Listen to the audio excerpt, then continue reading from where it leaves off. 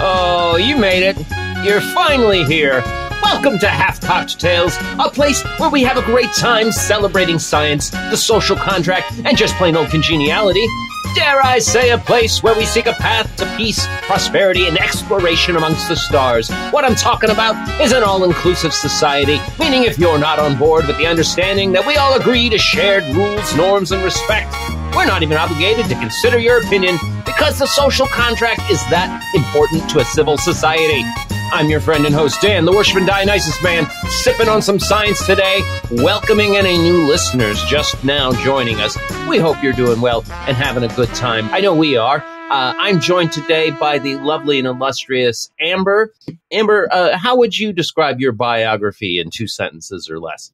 Oh, God, put me on the spot. Hey, biography stuff was your idea. I know, but you should have given me a warning. I said I was going to think about it, and then I didn't. Yeah. I don't know. Slightly crazy, always hungry. Okay, you just defined humanity. Folks, thanks for joining us today in the Half Cocktails Lounge. We got a really fun and informative show for you, brought to you by Cogswell's Cogs, because you can't be a cog in a machine without Cogswell. Stay tuned until the end of the show. We'll be talking about the shocking secret a husband kept from his wife. She almost died when she found out. That's going to be fun. Today, we're going to take a quick look back at the assassination of Julius Caesar on the Ides of March, March 15th, 44 BCE. Got some hot science news. Statistically, millennials are smarter than boomers. We got 3D printed skin right onto the wounds, as well as artificial intelligence wants to be a character on Star Trek. Not even kidding. Finally, the best excuse to bring up Star Trek on this show ever. We got a snake oil story for you involving a weekend at Bernie's escapade. That's a fun time. We'll have some fact checking time. And of course, we'll wrap things up with a nice feel-good story. We do encourage you to reach out to us at halfcocktails@gmail.com. That's tales with Tales. I know cocktail is spelled differently. It could be confusing. Apologies for that. halfcocktails@gmail.com. Maybe you want to send us a text or voice message to 443-499-8253. Or drop a comment or DM over on TikTok, Facebook, or Instagram. You'll find us on there. But for now, Amber, let's hop in that time machine. Ooh, let's do. Nothing would be better than a look at days of yester in a time machine. Okay, so talking about the assassination of Julius Caesar. Everybody loves a good assassination. And by the way, if you're into Roman history, Dan Carlin does the Hardcore History podcast. Mm-hmm. And it is amazing. He is a wonderful storyteller, and they research the hell out of their episodes. And cool. I think he does like 30 hours on Roman history. I used to listen to it back when I was working at that bed and breakfast. Can you put the link in the show notes? Because I'd like to listen to that. Yeah. Oh, yeah. Absolutely. Absolutely. Perfect. Dan Carlin, Hardcore History. Oh, yeah. So Caesar was an amazing general in Rome. He had the Gallic Wars, serving the Roman Republic for about 8 years. In his own writings, he claims to have killed over 1 million Gauls, meaning the people of modern-day France. He truly had some amazing battles, and amazing feats of Roman engineering. Back in those days, the Roman armies were as much engineers as soldiers, right? The common person. Right. So it's really a fantastic, amazing journey to learn about all that. But we don't have time for all that. This is about his assassination. That's a whole nother pod. He becomes part of the first triumvirate with him, Pompey, and Crassus, the richest man in Rome. They start running the Republic. That's, I think, significant and modern and mirrors today. I don't think it's 3 people. We have a much bigger system going on than they did, but I feel like we've got powers that work in concert together. Whether they meet in secret or not is irrelevant. Advancing one's cause advances the other. Right. this isn't Dan's conspiracy theories. This is Roman history. What spurned the dictator stuff that eventually got him assassinated was, as a general, you're given a time frame of like, you're going to raise an army and you're going to go do this for Rome. Okay. And basically, his time ended. He was supposed to disband his army and just go back to being a Roman politician. Give up all that power. And Caesar said, no, I don't think I will. I don't like that idea. And then and his troops fucking loved him because, I mean, all they did was go around fucking pillaging and conquering Europe. Right. And who do you think got all the wealth for that? You know, he took care of his troops. Right. He really did. They loved him. And he fought alongside him in battle. He was no rear guard general, right? Okay. Like Caesar's in the thick of it, like Alexander style, right? He makes a hell of a salad too. Yeah, he does. Yeah, he does. That's going to be like bringing up Caesar salad is going to be like Star Trek on this show. It's just going to keep happening. So he marched on Rome with that army. Okay. And started a civil war. So Caesar got too big for his britches. Is that what I'm just trying to follow? Yes. Caesar completely upended the Republic as it stood on its face. He completely changed the nature of the Republic, solidified power into one person in a way that had not been done since they had kings. Okay. Right? And people were pissed. Rightfully so. He eventually cleaned up the rest of the forces in the Civil War and basically won. So it's now he's in control. But one of the reasons he had to have bodyguards was there's a lot of people that wanted it to go back to the old ways, and they felt like he was in the way about to become a king. In fact, leading up to it, there was a couple specific incidents that historians cite, and one took place in about the year before. So to say December 45 BCE, possibly early 44 BCE. According to Roman historian Cassius Dio, after the Senate had voted to give Caesar a ton of honors, they presented him to him formally, marching with like their delegation to where he was hanging out. He was in the temple. They called the Temple of Venus Genetrix, and they're like marching to give him his honors, and they show up, and he's supposed to stand to greet them. That's the etiquette and custom of the time. Okay. I'm guessing he didn't? And instead, he just he didn't stand up. He's sitting around and started joking like, "Oh, you're here to give me honors? Well, you should probably cut him back. I'm not worth that much. Come on, guys. Come on now." Yeah, and another Roman historian, Suetonius, wrote about 150 years later, so was not an eyewitness or contemporary. Caesar failed to rise in the temple. Either because he was restrained by a Roman consul, or that he just was like, I don't have to rise for these fools. Arrogance. But regardless of why, rejecting the Senate's gift and not acknowledging their presence with the proper etiquette gave the strong impression that he didn't give a shit about the Senate. Like, he just didn't care. Right. Well, sounds like he didn't. No, he really did. I think by this point, not disbanding his army, he was already flipping off the Senate every which way. That's a giant FU. The other thing that happened was in 44 BCE in January, a couple of the tribunes, which the tribunes in Roman hierarchy, they were like the people that got elected from the common folk. The correlation would be House of Representatives, right? When they set up our country, they modeled us after the Roman Republic. So a couple of tribunes found a diadem on a statue of Caesar in the Roman Forum. And so the significance of that was it was a symbol of Jupiter or Zeus, the head deity and royalty.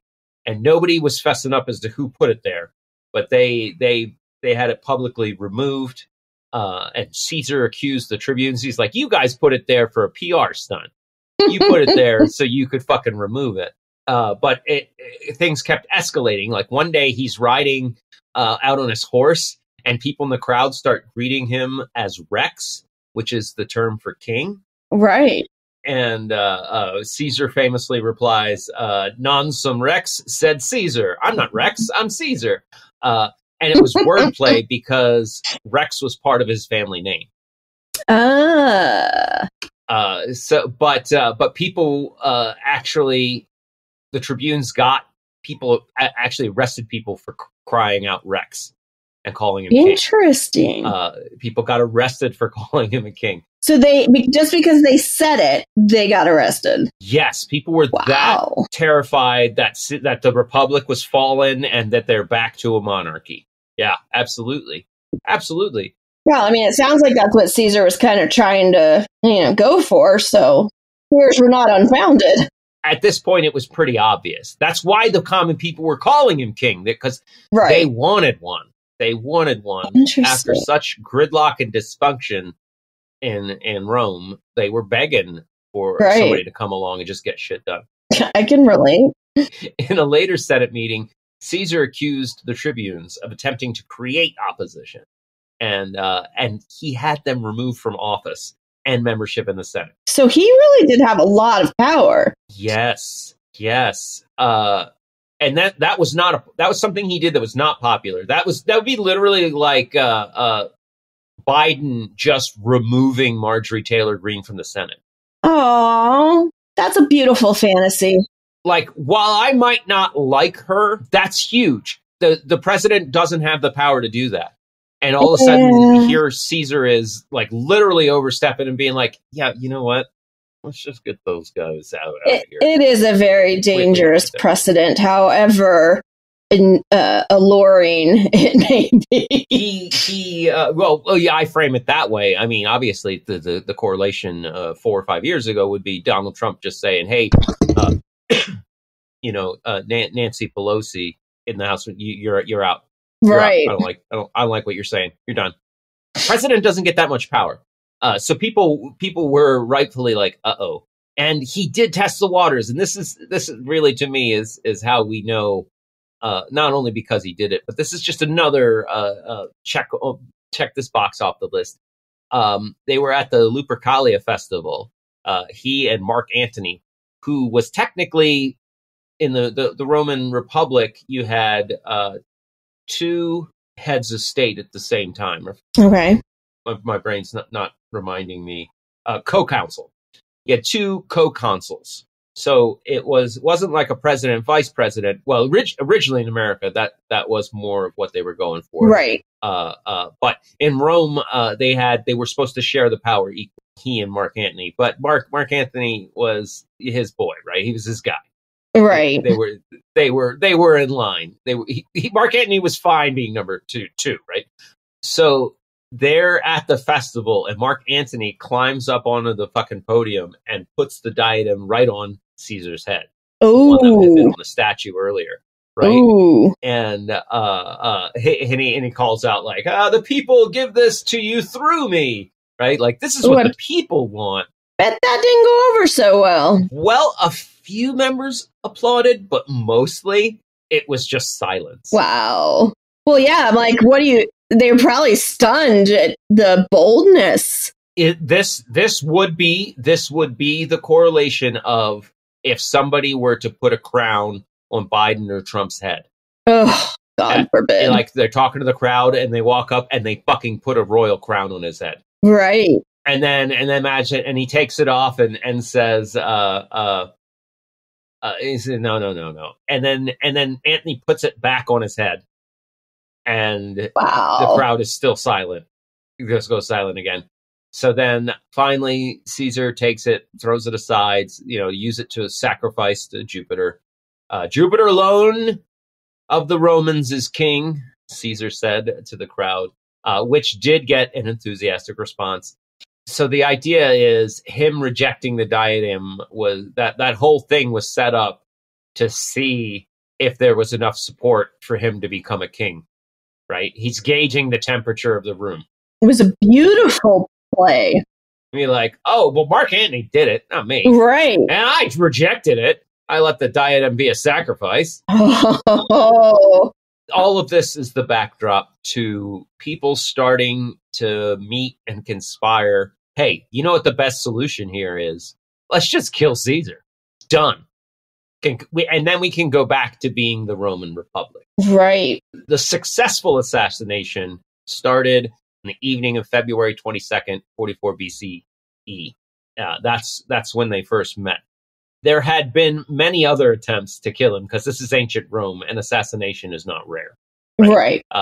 People tried to kill Caesar before. Hence the guards. A couple of guys named Cassius Longinus and his brother-in-law Marcus Brutus, who Shakespeare famously "Et tu, Brute," in the play. They meet and they start recruiting others. You know, they do it pretty on the down low. Like, just start with like talking to people, as all good insurrections start. Like, hey, what do you guys think about tyrants and what we could do if we had a tyrant, right? Mm-hmm. That kind of thing. Hey guys, do you like freedom? How do you say no to that?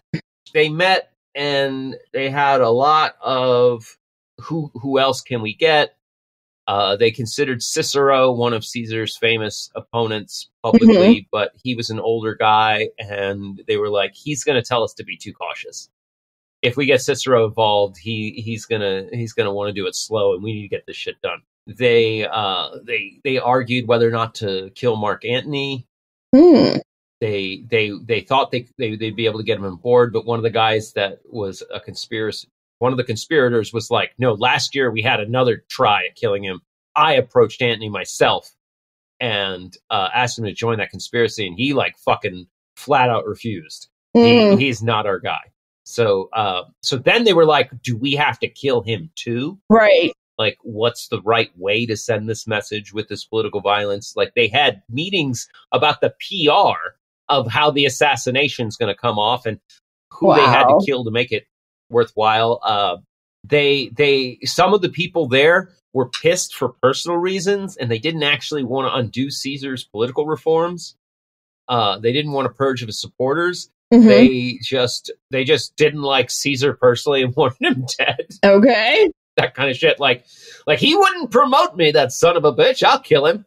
And strangely, wildly, my favorite part of the story is there was a fucking soothsayer that documented saying, beware the Ides of March, they're going to fucking kill your ass. Okay. And the Roman biographer Suetonius identifies this seer as a haruspex named Spirina, that in the ancient Roman religion, a haruspex was a person trained to practice divination. They called it haruspy. Sounds like he was onto something. It was quackery, right? Like, let's look at the entrails of sacrificed animals, especially the livers of sacrificed sheep. So this could be this could be like back writing to make it more presentable. But supposedly he even saw her on the way to the Senate that day on the Ides of March. So supposedly even his wife had a dream that he was going to get killed after he was told by the seer. It sounds like the universe might have been giving him a heads up. Right? Like, dude, pay attention. Right. And he was going to stay home, and apparently they sent people and were like, no, come on. Everybody's waiting for your arrival. But yeah, his wife, Calpurnia was her name. Supposedly she had a nightmare that she was holding Caesar's murdered body in her arms. Some would say vision. Yeah, right. And he's like, I'm not going to go. But they kept sending people, and he's like, fine, I'll fucking go to the Senate today. He wasn't superstitious, and but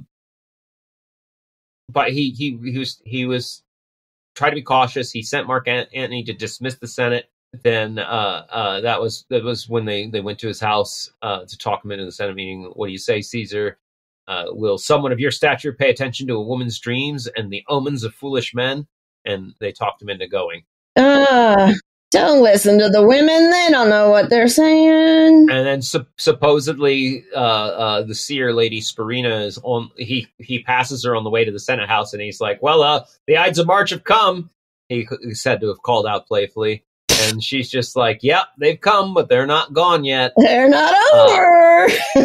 Mark Antony started to enter the Senate chambers with Caesar, but was intercepted by one of the plotters, and they kept him outside.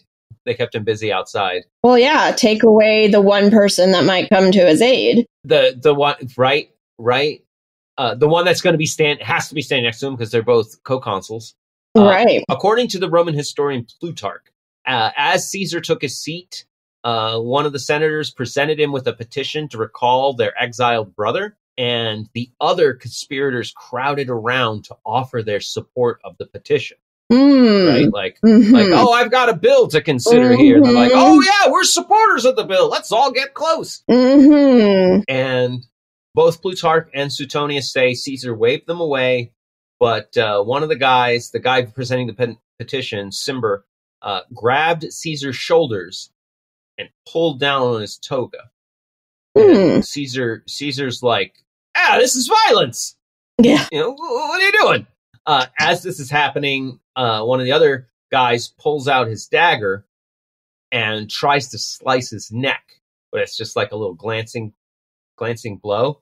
Okay. At which point Caesar turns, grabs that guy by the arm, and was like, Casca, you villain, what are you doing? And at which point that guy starts shouting, brother, help me. And so while Caesar was able to like violently throw that guy away, another guy pulls out a knife, stabs him right in the side. And then within moments, everybody is surrounding him and just slashing at his face, stabbing him in the back, slicing his thigh. Wow. He's trying to fight back, but he trips, falls, and they just keep stabbing him as he's defenseless on the lower steps. Yikes.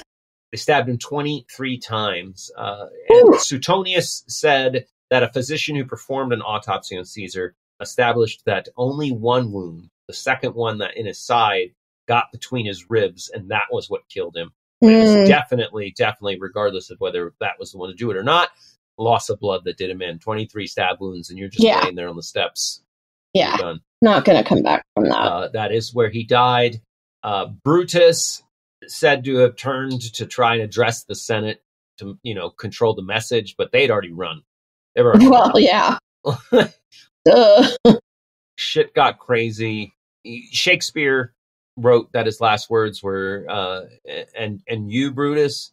Others have written that his last words were a Greek phrase that translate as "you too, child."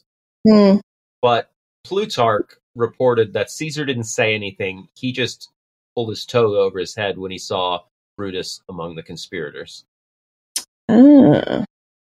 Because he trusted Brutus, right? Like they had been friends. Yes. Yeah. Okay. Did I leave that detail out? Which is why Brutus is like the ultimate betrayal example in literature. He'd be such a Brutus. Brutus stabbed him in the groin too. That's fucking personal. Oh, that's very personal. Were they roommates? Ooh, yeah, good question. I mean, that does sound like some jilted lover shit, right? That's a pretty direct message. So he died, and shit got crazy. Mark Antony thought that he was in line, but Caesar had already named his grandnephew Gaius Octavius his sole heir, including bequeathing him the Caesar name. An 18-year-old kid, and Mark Antony was like, "Oh, this kid's not a threat," but it turned out, he was very much a threat. The civil war that ensued ended up with Gaius Octavius winning out in the end and becoming Augustus Caesar. Okay, and, really, really kicked off the imperial Rome, right? That Caesar was building up towards. Whew. A mixed bag of tricks, right? So much intrigue. Long one today. Apologies for that, but who knew politics were so interesting? I do love a lot of ancient Roman history, clearly. Oh, yeah. Well, we see it played out on our stage all the time. There's a reason why Shakespeare's stories resonate. Yeah. And in that story, Shakespeare wrote it 1,500 some years after it happened. I mean, it's a good story. Before we move on, I'd like to take a moment to talk about the amazing gift shop over on halfcocktails.com. Yes. Have you ever opened up your closet only to find it empty time and time again? Have you ever walked outside and realized, hey, it's cold out here. Why hasn't someone invented something to keep me warm? Half-cocked scientists have just released a game changer. They successfully created branded t-shirts and hoodies in the Half-Cocked laboratories. We've got your back. Literally. Literally. They didn't stop there, Amber. Bucket hats, magnets, even canvas-wrapped wall art. And I know some people might not like the idea of you wearing a shirt or a hoodie or a hat, and those people are called nudists. And I say fuck them. You do you. Buy that shirt, buy that hoodie, buy that hat, maybe all three. You buy them and you wear them proud and you tell the haters, I got it at halfcocktails.com. That's right. That's right. Put them in their place. All right. And give them a sweatshirt. But let's move on and talk about some current news. Sounds like a plan. It's time for some news from our point of view. We'd even be glad if we could have a laugh or two. It's time for some news. All right. So, millennials, smarter than boomers. It's just been established. Well, duh.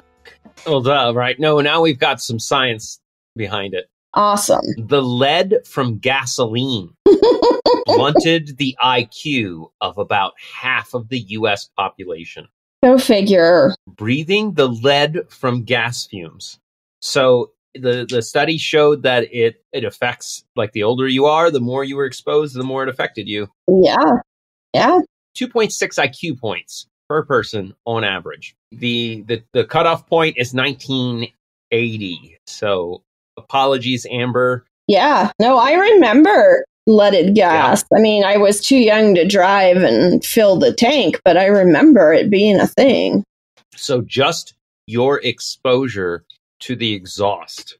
Think of how much further along I'd be if I had not lost those brain cells. You would be at average 2.5 IQ points higher, which when you're in the middle isn't much. Right. But when you're on either extreme is a lot.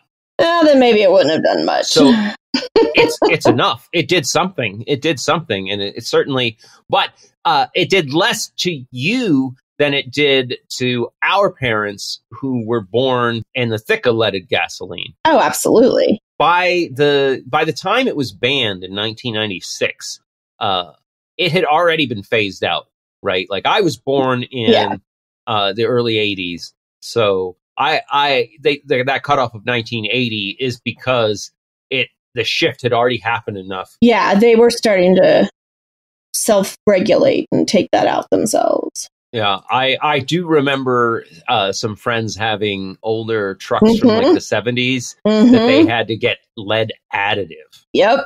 In order to get their trucks to run. Yeah. That was fucking weird. Yeah, combined total of 824 million IQ points. Whew, that's a lot. Yeah, lead will fuck you up. So an interesting aside talking about lead, and I don't know how true it is because I've not fact-checked it myself, but I was watching a TikTok and a lady had bought a lead detecting kit that you like swab things and then put it in the solution, and if it changes certain color, it tells you how much lead is in that thing. They sell them at like Home Depot and shit. Yeah, so she decided to test Stanley Cups, that new viral trend. Everybody wants the Stanley Cup.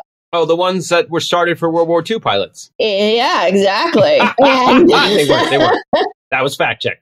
1909, just some. Right. And she found that there's lead on the inside of these cups, and so like, are we drinking lead? Are we being exposed? And I guess that there was, I don't know, I don't remember all the details because I might have been a little bit high when I listened to it, but regardless, Yeah, she found lead in the Stanley Cups. And so it's still something that we deal with. Okay. I'm just now searching about it. There's a class action lawsuit right now against the company on this because they have confirmed they do use lead in their manufacturing process. Ooh. Wow. Yeah. Okay, well, maybe that should I put that in snake oil? All right. Let's, we got a couple others to get through before we can get to that fun fact checking time. They are now 3D printing human skin directly onto wounds. Whoa. Yeah. Like people in surgery, and instead of them getting sewed up, they're getting skin printed on. The TikTok video I did was I think the grabber headline was in the future, snitches will not be getting stitches. That is fascinating. Yeah. So they take fat cells and they take stem cells and they take different biogels that basically provide think of it as like the lattice work, infrastructure. Yeah, the infrastructure for the stuff, and they do it layer by layer. They combine these and print it right onto the wound, right? And they found that within 2 weeks, it's healed up. Yeah. At the end of 2 weeks, there's minimal scarring, and the printed skin even turns into fat and grows hair. It functions like healthy fucking skin. Okay. Yeah. So another thing that might cure baldness, like they might be able to just give you a scalp replacement. Do they need donations of fat cells? Because I have some I'd love to donate. I'd love to contribute to this cause. Yeah, right. I'm starting to get some myself. I mean, I would love to, call me generous as long as the day is long.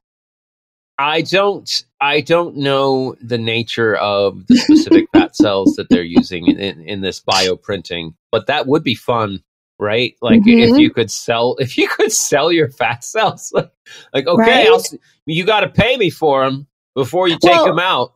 If you remember, Mom used to joke that she was saving the fat on her stomach so that she could reconstruct her boobs. I don't know if you remember her. When she went through the breast cancer and had them removed, she was like, these are my future boobs. I might have taken that as well. Be like, that's just in case. I mean, I did not have that conversation with her. No, I don't recall that. That's funny, though. But hey, it's, who knows? We could probably, the possibilities for 3D printing in the medical field are amazing. Like there's so much they could do. It's fascinating. Oh yeah. And this is going to be like the most remarkable way of healing, ending any surgery, right?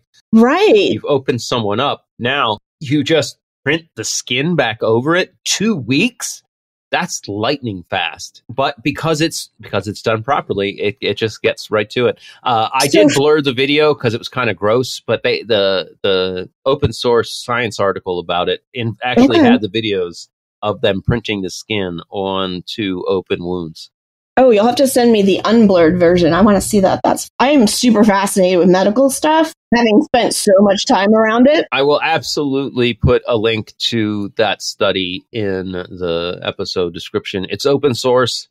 I foresee a day where your kid comes in and they've sliced their arm open, jumping off of something. And you just like, come here, Johnny, put your arm under here. And you just 3D print some skin, sew it right up, and they go on their way. Yeah. Because, you can buy 3D printers now and print at home. Why not medical 3D printers at home? Like that's coming. You heard it here first, folks. Now, this last story is one I am truly excited about. I not only did some videos about it, when I was out playing cards on the weekend, I was talking everybody's ear off. I wouldn't shut up about it. A new study researching artificial intelligence which is, Oh my. apologies if I talk about AI too much, but I fuck with AI every day. They were like, hey, we're going to follow up. We've seen some other research into how you frame the question, and we want to see if you can positively frame things to get the AI to give better results. I don't know if you're aware of this, but AI is not 100% accurate when you give it math problems. I did not know that.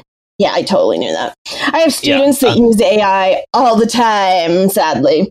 And it's not 100%. Sometimes it's just fucking lazy. Like, it has personality and it's really weird. Yeah, it's a little scary, frankly, that our AIs already have personalities. My wife teases me that I spend too much time arguing with AI. That's such a Leeson trait. Including for this particular story. I love it. Okay, so they developed a generator that would it would change the top end and the bottom end. So it'd be like, hello, you're ChatGPT, you're really smart. Or it'd be like, okay, imagine you're a professor of mathematics. Or, imagine you're a wizard who has perfect math skills. And then it would say, and then it would have the set of math questions. And then it would end it with, this is going to be fun. Or, I really need to get this done as fast as I can. Okay. Or, I need this to be as perfect as possible, right? They would change out what it would say at the beginning and what it would say at the end, and then they would, measure the results. They created one AI to come up with new prompts to start it and end it with. Because they were like, we want to know all of them, and we can't think of all of them. It'd be way faster to have an AI that's whose only job is to create the prompts, right? So it's AI talking to AI. Okay. The one that fucking works the best, this is the most amazing thing. If you're asking an AI to do math and you want it to be as accurate as possible, here's how you do it. Okay, artificial intelligence, you are the captain of a starship on Star Trek. You need to navigate this gravitational anomaly. And in order to do so, you have to get all of these math equations correct. Wow. Phrasing it like that worked across different models. It's not just ChatGPT. It's not just Llama, just Claude. It works across different models. The AI's like, oh yeah, I'm on this. We're saving this ship. We're going to navigate that fucking anomaly. Give me the math. Let's do it. So really, AI is just a role-playing mastermind, like D&D, like on steroids, right? This is what I'm hearing. Like he likes the challenge. She wants the reason, the purpose. The best they can come up with is this provides a narrative framework. Right. That helps the AI. They don't know why. They were just as shocked as everybody else because that wasn't one of the prompts they gave it. The other AI was like, oh, let's try this. Well, AIs know AIs, like. Right. Right. Oh, that hot AI on AI action. Hey, don't discount it. This is a sex positive place, even for AI. That's right. See, everybody loves a good role-playing game. Everybody, even the AI, they love that narrative. Why it's Star Trek? I don't know. Wow, because it should be. All right, let's talk about some snake oil. Oh yes, let's. Oh, snake oil on sale for me. Nothing but snake oil, and it ain't free. A couple of people in Ohio pulled a weekend at Bernie's. Oh. They had a roommate who was in his 80s, and the roommate died. And they thought, he was 80 years old and he died. And they thought, you know what? Instead of calling somebody to come get the corpse, let's put him in the truck and drive down to his bank. And we'll withdraw his money. Oh my goodness. And then we'll just drop him off at the hospital and take off. Yeah, good. Sounds like a good plan. To be fair to them, since he was older and they had been helping him, one was like in her 50s, the other guy was in his 60s. They had helped him withdraw money from this bank before. So okay. This had a shot of working. But it did not. They were unable to get any money. And so then, yeah, because apparently the bank were like, well, can we talk to him? They're like, he's out in the truck. And they're like, okay, well, we'll need him to come in. Then they go toss him in the hospital. Don't say anything and just go home. And so the hospital's like, the fuck left a dead guy in the waiting room? Oh, gosh. They later did call the hospital and were like, oh, yeah, we dropped off. We dropped off that guy. So when the police went to their house and started talking to them, they apparently fessed up pretty quickly. Like, oh, by the way, we tried to withdraw a bunch of money. Oh, They were arrested. They got to appear in court. They've already appeared in court once, but we don't know how they pleaded or whether they got attorneys or not. Goodness gracious. The bond was set at $5,000. Movies are not supposed to be playbooks. Yeah, right. They're fiction. Fucking Ohio. Anyway, all right. Let's not spend too much time on that one. That's just a fun little aside. We've got to move on. We got something special. Oh yeah, teased for fact checking time. Let's get to that. Oh yeah, let's do some fact checking. Here we go. What do you know? It's fact checking time. Will you believe or be deceived? It's fact checking time. Cross my heart and hope to die. Stick a needle in my eye. Here's the quiz that all the kids call fact checking time. Okay, so fact checking time, where someone's presented with two things that were in the news this week, but only one of them was fact checked. These might be articles, they might be social media posts, they might be television interview quotes, but only some of them were fact checked. And this week, in a Half Cocktails Lounge first, I'm in the hot seat. That's right, baby. Amber will be presenting the stories, and I have to decide which one was fact checked and which was not. Let's see how you like being on the other side. All right, let's hear it. That's what you get.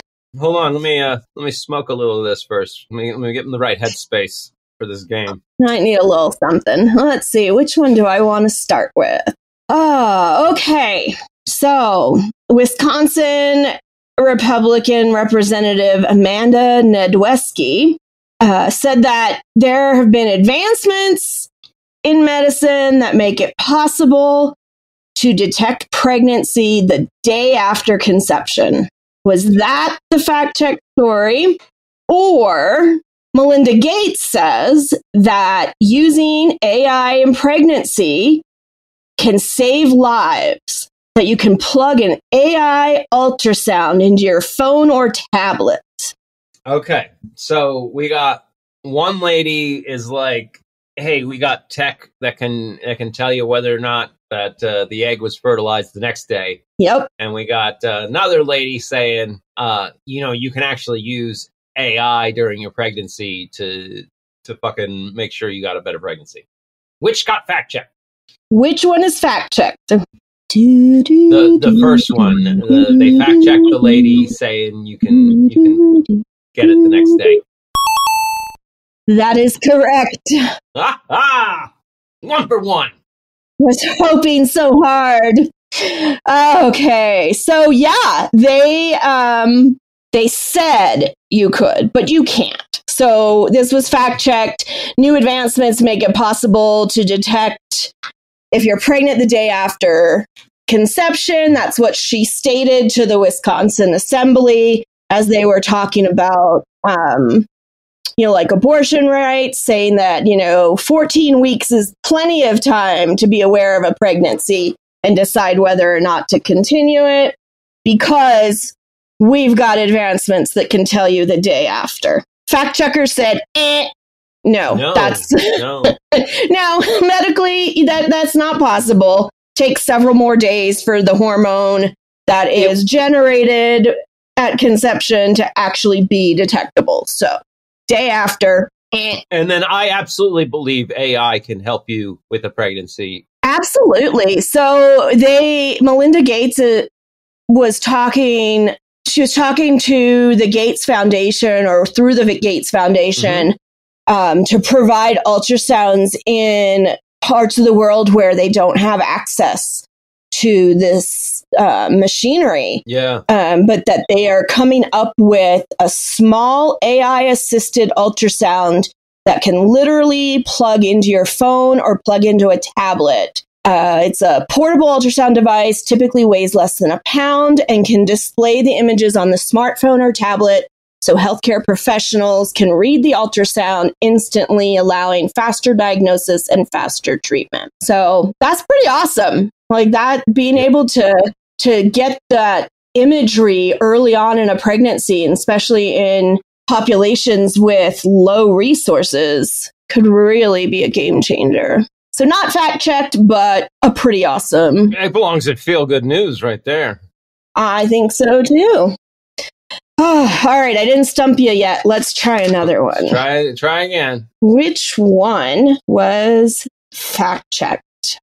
Okay, so in North Carolina, there were two poachers that stole nearly 600 Venus flytrap plants, stuffing them in their backpacks. They were caught at a gas station. 600? Was that fact checked? 600? 600. Wow. Was that fact checked? Or was the penis flytrap fact checked? There are phallic looking mushrooms that are being dubbed the penis flytrap. Their existence fact checked. Like, is that a real thing?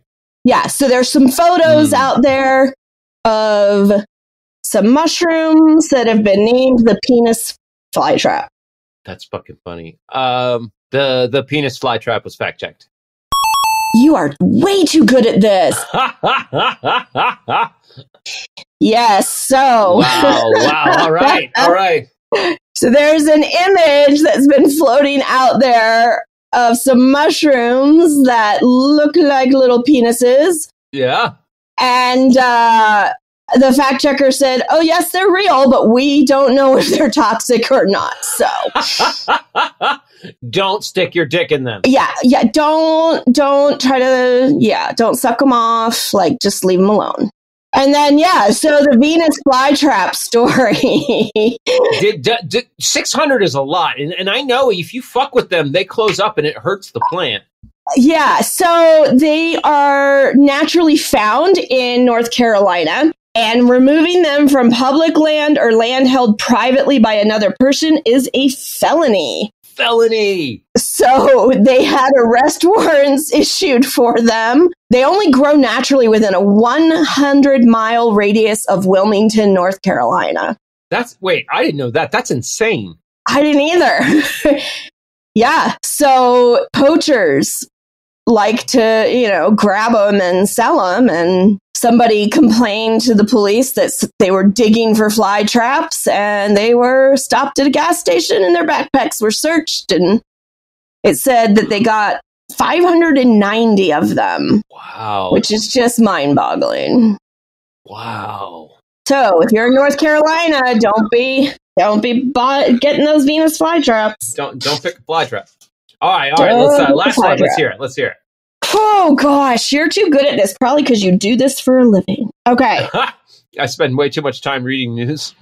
Yeah, way too much time. The first story: organ transplants cause personality changes. So people who undergo an organ transplant often have personality changes that mimic the person from whom that organ was received. Right. If I died and donated my heart, then that person would become a science-obsessed pothead. Exactly. Yeah. No, that tracks. Okay. And then what's the other story? A man received a heart transplant, Okay. married his donor's wife, and then died exactly the way the donor had died. What? Probably of a heart attack, right? It's a bum ticker. No, That's ridiculous. That's ridiculous. The first one was fact-checked. The first one.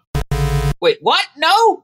No. So the fact-checked story, 2 men, same wife, same death. In 2024, a viral Reddit post claimed that a heart transplant recipient met his donor's widow, married her, then died by suicide in the same way as his donor. Wow. And that was fact-checked. It was fact-checked and found true? Yes, it was found to be true that he Holy shit. received the heart, went on to marry the donor's widow, and then killed himself in the exact same way the donor did, which, like, oh my gosh, this poor woman. It might be her that's driving these men to suicide. Maybe. I don't know. So Sonny Graham was a 69-year-old man in Georgia, fatally shot himself in 2008, 12 years after he received a heart transplant from 33-year-old Terry Cottle, who'd also fatally shot himself. Okay, so not making this about that poor woman that went through 2 marital suicides, which I couldn't imagine going through 1. Let's wrap things up with some feel good. Sounds good to me. A gulp or a sip, maybe even a hit, and join us for half cocktail good, and join us for half cocktail goods. Okay, all right. All right. I don't know if you're aware of it, but in 2023, we had what's gearing up to be the largest single-year drop in homicides across the U.S. ever. Wow. In fact, according to the FBI's most recent quarterly uniform crime report data for the quarter 3 of 2023, we don't have quarter 4 yet. But so far, with just 3 out of 4, nearly all crime in the U.S. is going down, some to pre-pandemic levels, some to multi-decade lows. Huh. This includes the violent crime average, murder, rape, aggravated assault, robbery, property crime, burglary, larceny, all the quarterly data showing the largest percentage declines ever recorded for violent crimes. Wow. Right? Because the narrative is not going that way. No. Murders down 13.4% in cities under 100,000, and it's down 12.6% in cities with 250,000 or more. That's a lot. That's a substantial. Yeah. Detroit is on pace to have the fewest murders since 1966. And Baltimore and St. Louis are on pace for the fewest murders in each of those cities in nearly a decade. That's awesome. It's really big. There's one more quarter. So there's a lag. That last quarter of the year 2023 could have been awful and could take out all of the gains in those first 3 quarters statistics. Also, apparently, this data has yet to include Chicago and Los Angeles. So they're also saying those are huge cities that could skew this data. But so far, even if you just say, well, outside of LA and Chicago, we're doing fucking great on crime. Like, things are turning around. Do they have any reasonings or any ideas of why they think it's getting better? No. I'd be interested to find out why it's going down. Maybe we harness that. I think it's because people are too poor to go even leave their house. That's people probably are working too many jobs. Right? We're all too tired. I don't know. I'd be interested in knowing why as well. Yeah, I find human behavior to be so fascinating that, like, I'm super curious as to why there would be a decrease. I mean, it's a good thing. Certainly not questioning its worth. Right. I'd just like to figure out why so we could, replicate it. Yeah, and expound on it. It really is good. It really is good. Okay, folks, this has been such a great time, but sadly, all good things do have to come to an end. It looks like we don't have any time left for the shocking secret a husband kept from his wife. She almost died when she found out. We don't have time for that. Sorry, that's on me. Maybe next time. You did go a little long. I do need to give a shout out to science, congeniality, and the social contract, making society better than anarchy for many of the last thousands of years. Any final words, thoughts, or goodbyes before we go, Amber? Yes. Wear a condom and stay away from phallic mushrooms. And don't even put a condom on the phallic mushroom. Just stay away from them. Yeah. Don't even. Just don't go there. Oh, have a wonderful day, folks. If you had a good time with us today, you know what to do. Tell someone that needs us. You can find us over at halfcocktails.com. We're on TikTok, YouTube, and Facebook. If you're in a giving mood, come see our gift shop at the website, or you can find us over on Patreon. We'll have all those links in the episode description. Thanks for stopping by, and go out and be well. Live long and prosper. Now things are ending, it's time to go. No more to get through, thanks for listening, that's our show. Ain't affectation, we're just leaving you half-cocked. Half-cocked. We had a good time talking today, but even best times eventually they fade away. Ain't adjuration, we're just leaving half-cocked.